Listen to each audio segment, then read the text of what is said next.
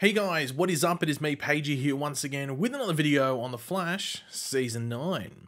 So The Flash is about to hit the halfway point of filming for its final season. As we do know, it is only 13 episodes long, and they are about halfway through episode 6 at this point, roughly, with of course episode 7 being that halfway point. Now, we haven't got that much coming out officially from the CWs or, Warner Brothers TV. Did I just say the CWs? Anyway, the CW or Warner Brothers TV in regards to the show, but that's because it's still a couple of months away from airing. It would be weird if they started to release stuff now, outside of like maybe casting, but even then, I think they're not going out of the way unless it's like a massive return or like a big character.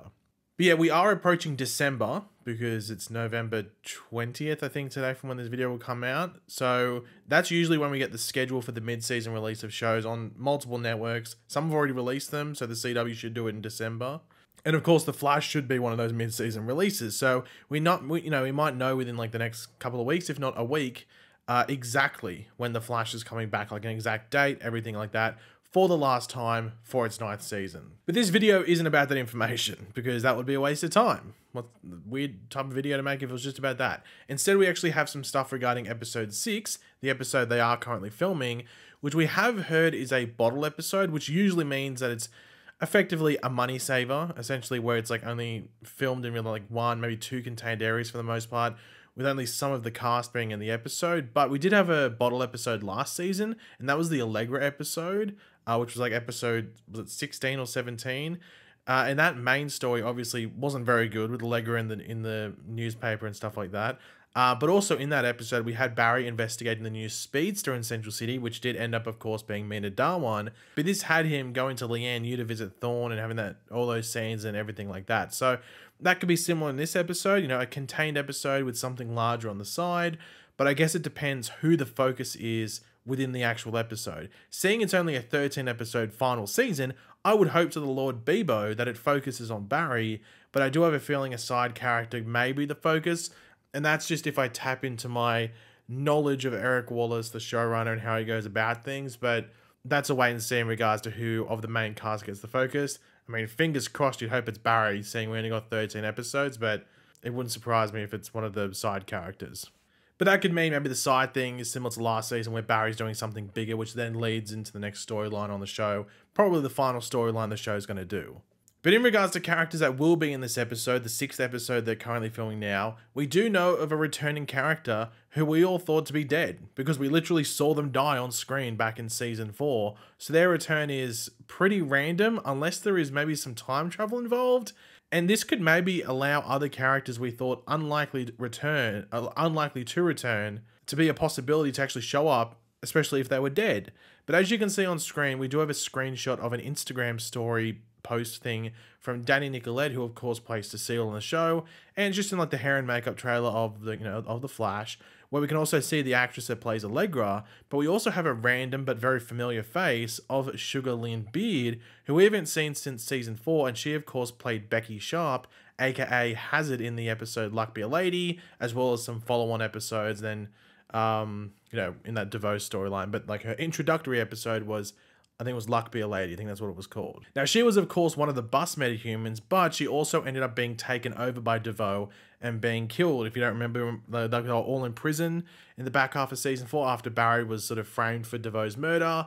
They do like a prison break, but DeVoe gets there just in time and like kills all the other metas and takes their powers and then puts his consciousness with all those powers within Becky. So she was DeVoe for a certain amount of episodes. I can't remember how many, I just know that she was DeVoe for a certain amount of time. So her being back is a surprise for that sole reason alone, the fact that she was killed in that whole DeVoe storyline. Now, it is of course important to remember that since season 4, and I guess also season 5, like we have mentioned in regards to other events leading to a character like Red Death showing up, the crisis has happened. There's been a reset in the timeline, a reset in the multiverse, a reset on this Earth that Barry is on. So there could be little minor events in the scope of the show that weren't brought up as like overly important, that were different in this post-crisis timeline that we are going to see play out and further in this final season. So Becky being alive, it's a big thing for Becky, but in the context of Barry and how he goes about things, it's not like Cisco was alive and now he's dead, or that his dad is now alive again. It's not a big part of Barry's life, so it'd be weird if we knew it before this moment.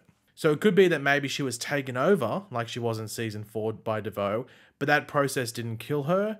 Maybe just put her in a controlled state by DeVoe, or it could be something even simpler, and that she was never a part of the DeVoe bus metahuman storyline stuff. Like, she still has powers. Maybe she got them back in the events of season 1 like Barry did, so that would allow her to mess around with her powers, but also not be dead due to DeVoe within this episode. That's a decent possibility. One other thing of note is that she is wearing the casino outfit that she wore in season 4. Like, I didn't realize this when I first saw the photo, and then I was thinking back to that episode in season 4, but she's wearing that, and that of course was a nod to her comic book outfit, which is very classic. But she only wore that in the opening scene of that episode when she gets, fired from her job, and then she gets on the bus and gets the powers from the whole bus incident. That's the only time she wears that outfit from memory, but she's wearing that in the Instagram story. So maybe they are going for a fully comic book accurate version in season 9 where she actually wears that outfit, or I don't know, something like that. Or maybe she just has her powers but still works at the casino. I don't know. But her abilities in the show back in season 4 were just her powers in the comics that she was getting used to in the show. They weren't different. They were pretty much the exact same.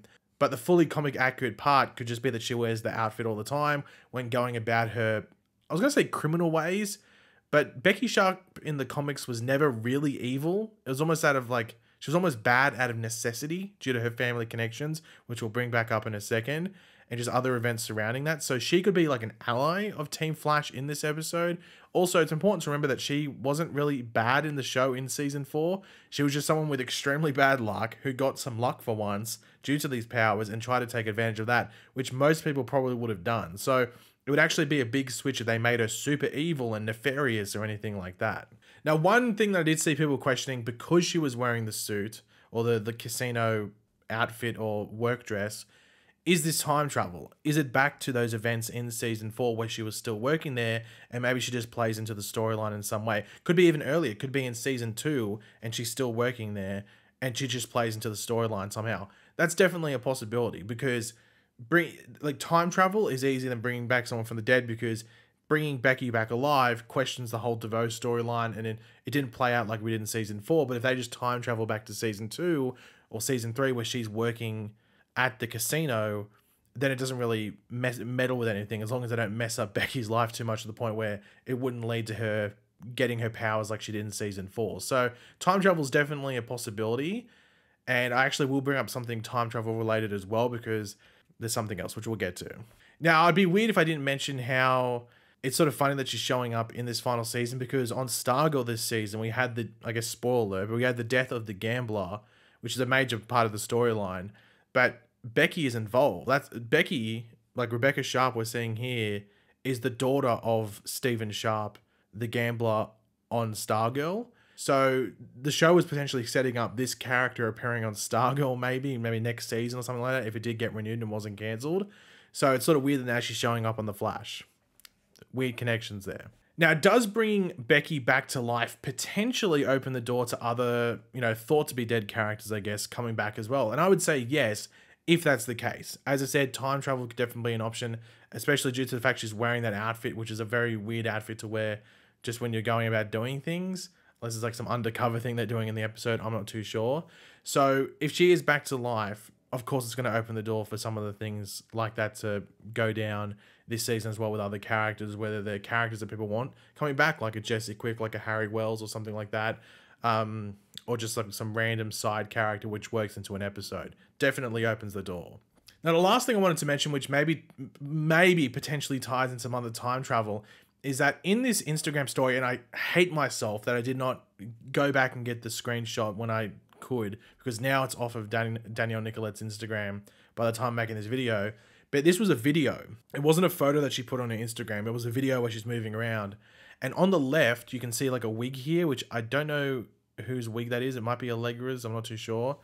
But further to the left, which I can't get now, which is really annoying because the story's gone, it also had Chester's future wig. If you remember when we went to the Armageddon timeline, or like the reverse Flashpoint timeline in the Armageddon storyline last season, Chester had the really long hair, like the dreads going on. The wig was out here, almost as if it was going to be put on someone's head. I'd assume Brandon, who plays Chester.